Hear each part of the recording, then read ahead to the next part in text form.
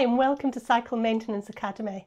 In today's video we're going to be looking at how to use those positional markings found on your handlebars. Before that, please don't forget to subscribe or like our videos. Okay, let's begin.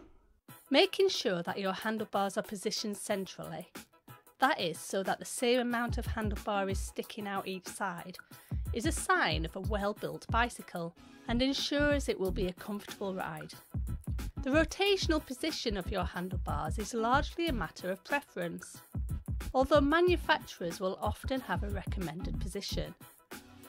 To help the process, there are sometimes markings on the bars to help. There are often lines along the front of the bars. This is designed to help you line the bars laterally so that they are central and also for the correct rotation. For lateral alignment, the front plate needs to cover the lines with an equal amount showing either side of the faceplate. This means that the bars are central. To use the recommended rotation, put the middle lines in the centre of the faceplate. Now tighten the bars.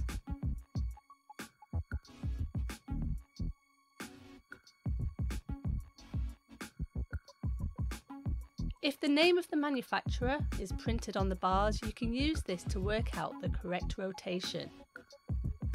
Fit the bars into position and put yourself in a position so that the writing on the bars are directly in your sight line.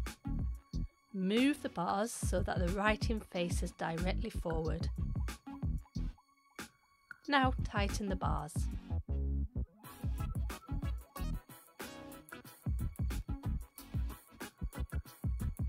If you have no markings on the handlebars, then you will need to work out how to align them correctly.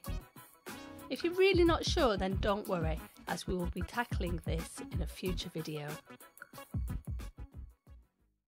Thanks for watching and let us know in the comments below if you found the video useful.